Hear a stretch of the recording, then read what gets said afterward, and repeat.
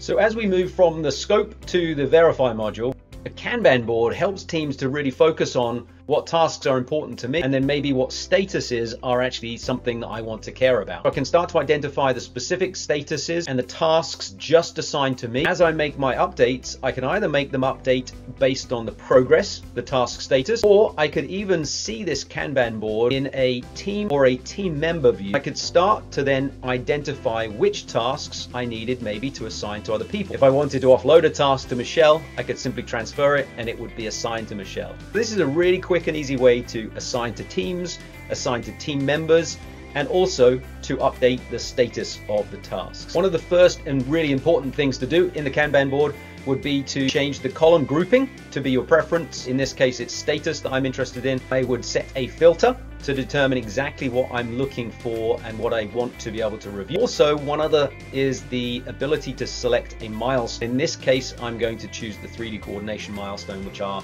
these two tasks that I have defined. Quickly, I can drill down into the tasks that are important to me. Clicking on them, I can open them and identify exactly what the details are that I need to provide. When I'm ready and I'm pleased that I've completed this task, I can set it to be completed. As we incorporate 3D models, an automated step for checking of those requirements can be done. That will automate the downstream workflow as well.